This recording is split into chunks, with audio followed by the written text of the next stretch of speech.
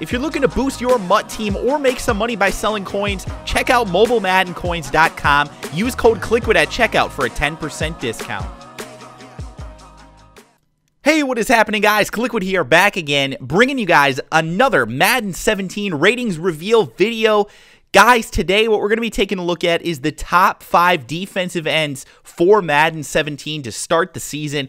Again, guys, just like I've been saying throughout each video throughout this series, I just want to reiterate, these are not their ultimate team attributes. So these are not going to be their base elite cards or anything like that. This is strictly for franchise mode, standard play now games, head-to-head online, things like that, where you're playing with the base cards or the base attributes that the players have, not within Ultimate Team. So I hope that makes sense. Again, we're probably going to go under the assumption that most of these guys or all of these guys who are in the top 5 are going to be pretty close to that within Ultimate Team to start the season, but we don't know for sure, so let's not get too particular about that. But with that being said, guys, let's hop into the top 5. We're going to start off at number 5 with the New York Giants right end, Olivier Vernon. Now, Olivier Vernon is definitely one of the better pass rushers in the game right now, and definitely you're getting some of those attributes with his player here. If you take a look at some of these attributes that he has, the 87 acceleration combined with the 81 speed means that he's going to get after the quarterback pretty darn quickly. And if you consider the fact that he's also got a 97 for a power move, that's going to be very dominant as well. He also has a 95 block shed, so not only is he going to be able to stop the or go after the quarterback, he's also going to be able to stop the run. His finesse move is only an 80, although keep in mind most of the players in this game are either going to have a good finesse move or a good power move. Most of the guys don't have a great combination of both, so just keep that in mind. Again, really nice player here. I mean, the Giants are getting a really nice player here with Olivier Vernon, so definitely a good one to start off the top 5. Now let's move on to number 4, and the Green Bay Packers are going to represent here with Mike Daniels. Now, Mike Daniels is a 92 overall. He's not going to blow you away with really any one attribute, maybe with the exception of his finesse move being a 96. I mean, that's definitely very good. The only problem with Mike Daniels is that he does only have 75 speed. Now, keep in mind, again, this is not Ultimate Team, so most of the defensive ends are not going to be hyper speed, but still, 97 or 96 for a finesse move, you would think would mean that the guy is typically going to be kind of a quicker player. We don't see what his acceleration is, but we do know that his 75 speed is definitely very low. The other thing here that I want to point out, guys, we see the strength being an 88, which is solid. It's not great. He does have 86 pursuit as well. But one other thing that's on here listed that's not on this actual graphic is that he also has a 90 for block shedding. So he is going to be able to go after the running backs as well on those rundowns. So this is a pretty interesting player. I do like the fact that he has such a nice finesse move. But again, maybe a little bit disappointing in the lack of speed. Now let's move on now to number 3, another NFC East defensive end. This is Brandon Graham, 92 overall for the Philadelphia Eagles, and I think he's a little bit better than Mike Daniels in as far as these player attributes go. Now, he's actually more of a power move guy versus a finesse move guy, but if you look at the fact that he has an 87 for a finesse move and a 97 for power move, I mentioned before, most of the guys are not going to be able to be good at both of those things. He is definitely one who is good at both, so that's a big advantage that Brandon Graham brings to you. He does also have an 87 for acceleration and an 80 for speed, so pretty good on both of those attributes. 91 pursuit as well. So definitely a good player. Now, the one thing that we don't see on here is what his actual block shed is. So in those running downs, he might be somewhat of a detriment. We really don't know yet based on what we see here within these attributes. Let me know in the comment section below, guys. What do you think about Brandon Graham? Give me like a rough estimate on what you think his block shedding should be to start the year. Now let's move on to number 2, and this is one who I think, despite the fact that he's the second best defensive end in the game, I think he's a little bit underrated. I have to be completely honest with you, man. I think that Jarrell Casey of the Tennessee Titans is being underrated here. You take a look at the fact, again, he is 93 overall. So he is a full attribute above the guys below him. So I don't have a problem with him being the second best defensive end. We'll talk about the guy who is the best, and I'm sure you guys know who I'm talking about. but I think that his attributes overall should make him higher. I mean, I would like to see him get a little bit of a boost in some of these things. His block shed, in my opinion, should be elite.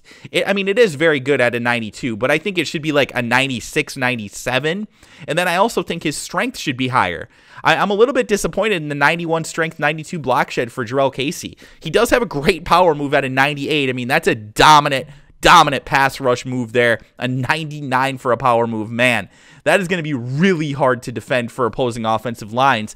But and then also he does have the 89 for play rec and also a 88 for pursuit. So again, really great player, honestly. I just would like to see him be like a 95 overall. I mean, that's my opinion. Jurrell Casey is just absolutely one of the best defensive players in the game, and I think that he should have his attributes kind of show that a little bit more than they do here in this game so far. So hopefully throughout the season we'll see his attributes go up. But we're going to leave it last now with J.J. Watt, the #1 defensive end. He's holding up the #1, as you guys can see in the graphic. Not surprising at all. I mean, J.J. Watt, most people would say, is the best defensive player in football, and I don't think there's really much of a debate on that, to be honest. I mean, this guy has been dominant since he entered the league a few seasons ago, and his attributes show it, man. 97 strength, 98 block shed, 99 power move, 92 finesse move, and a 97 pursuit. There is not a single thing to be disappointed in here on those attributes, man. Those are really good attributes. Now, the one thing that we don't see here is his speed and his acceleration. So I'm going to have to imagine that he has good acceleration. I don't know that he's going to have top-end speed, however. J.J. Watt's quick, but he's not necessarily the fastest player on the field.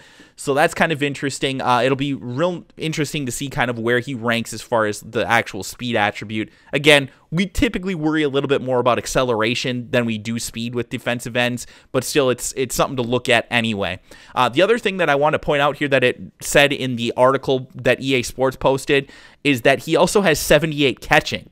So if you're somebody who, potentially might want to, use him on special teams, or maybe you're somebody who wants to drop him into coverage, that's always an option with J.J. Watt as well. Again, we don't know what the speed is, so that could be a little bit of a problem.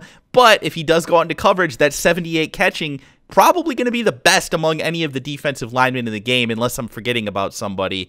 So definitely a really nice kind of hidden attribute for J.J. Watt there, and he could be somebody who maybe you put into a QB spy and he intercepts a pass too. Something to think about anyway with Watt. I mean, this guy is 99 overall. It's not surprising at all. He's definitely one of the best players in this game, so it's going to be exciting to play with J.J. Watt, of course, like it always is. But I want to hear from you guys.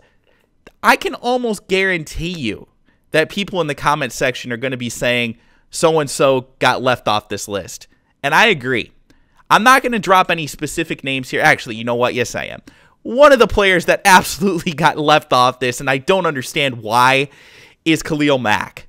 Now, look, I understand KHALIL MACK is a young guy, and maybe he's not, I don't know. I'm not sure what he did to not be put in the top 5. I mean, the guy's been elite, right? Like, am I missing something here? Is it possible that maybe they're putting him as an outside linebacker? I mean, I know that in Mutt last year to start the year, he started off as an outside linebacker, and then I believe they moved him to a defensive end. So they eventually got it right. I mean, is it possible that they're putting him back as an outside linebacker?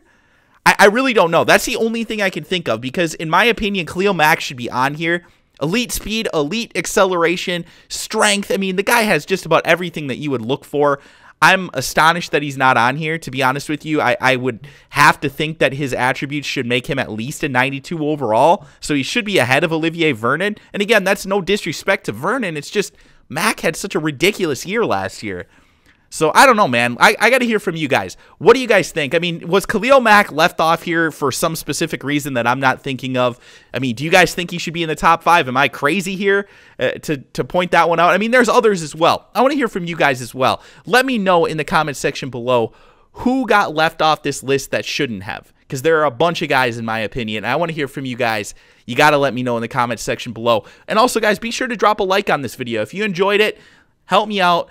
hit that like button. It really does help out the channel. And guys, of course, subscribe to the channel if you are new. We're going to be continuing to bring you guys as many of these top 5 videos as we can until they're done, man. I mean, it sounds like they're going to continue on here. I'm going to guess that tomorrow is going to be probably outside linebackers, probably maybe inside linebackers. So maybe we'll get to take a look at those players. But for the meantime, I want to hear from you guys. Let me know who got left off and who do you think should be on here, and if they're going to be on there, which one of these guys should have gotten dropped off? Which one of the top 5 guys is not worthy of being the top 5 if you're putting somebody else in the top 5? Let me know in the comment section below, guys. Thanks again. Hope you enjoyed it. Drop a like, subscribe to the channel if you're new, and I'll talk to you guys again soon.